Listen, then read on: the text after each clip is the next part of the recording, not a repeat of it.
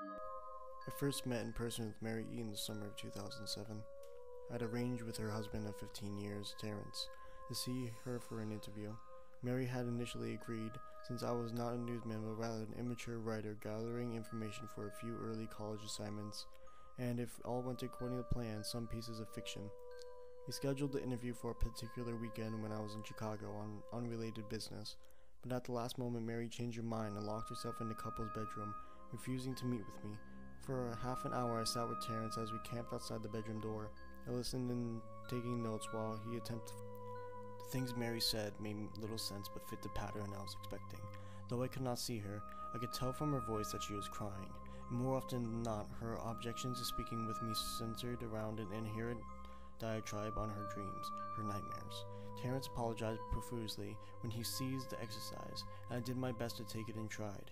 Recall that I wasn't a reporter in search of a story, but merely a curious young man in search of information. Besides, I thought at the time I could perhaps find another similar case if I put my mind and resources to it. Mary E. was the CISO of a small Chicago-based bulletin board system in 1992 when she first encountered Smile JPEG, and her life changed forever. She and Terrence had been married for only 5 months. Mary was one of the estimated 400 people who saw the image when it was first posted on hyperlink on BBS, though she is only one who has spoken openly about the experience. The rest have remained anonymous, or perhaps dead. In 2005, when I was only in 10th grade, Smile JPEG was first brought to my attention by a burgeoning interest in web-based phenomena. Mary was the most often cited victim of what is sometimes referred to as Smile Dog. The being Smile JPEG is reputed to display.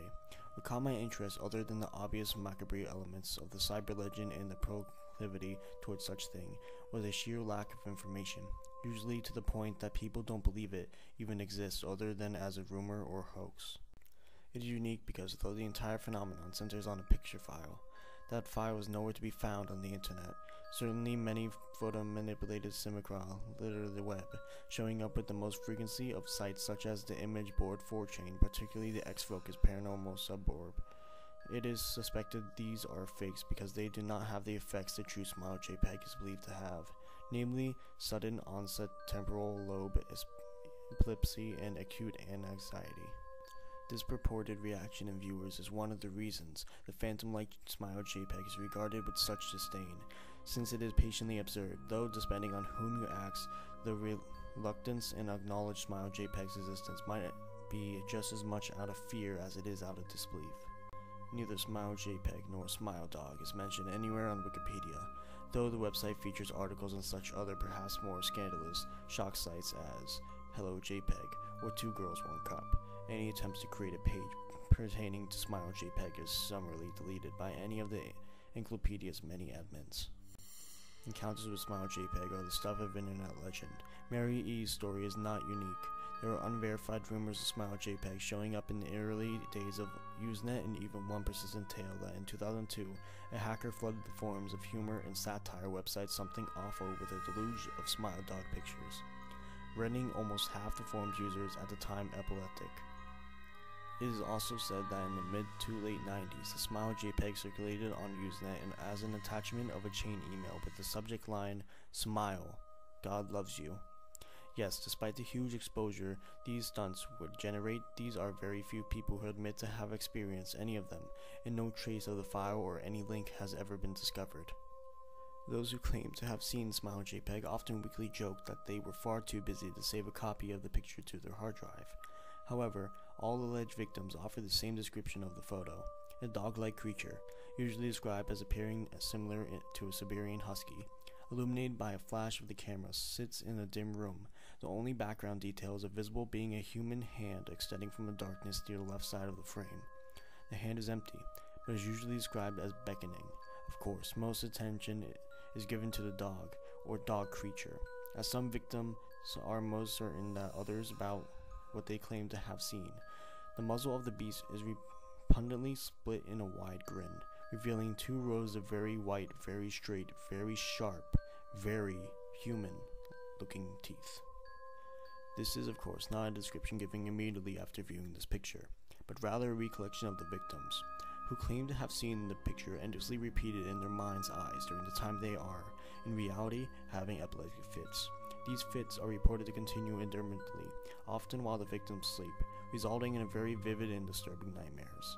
These may be treated with medicine, though in some cases it is more effective than others. Mary E., I assumed, was not an effective medication.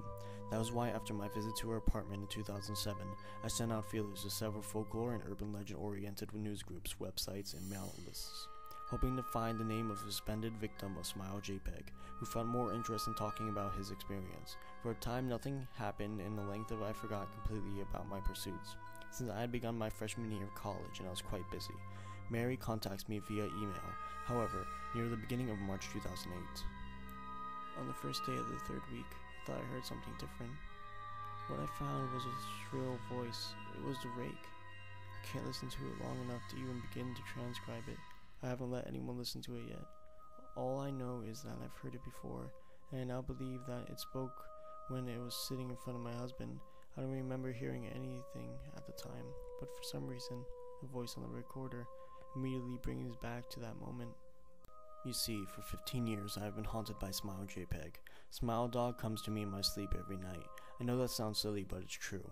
There is an ineffable quality about my dreams, my nightmares, that makes them completely unlike any real dreams I have ever had.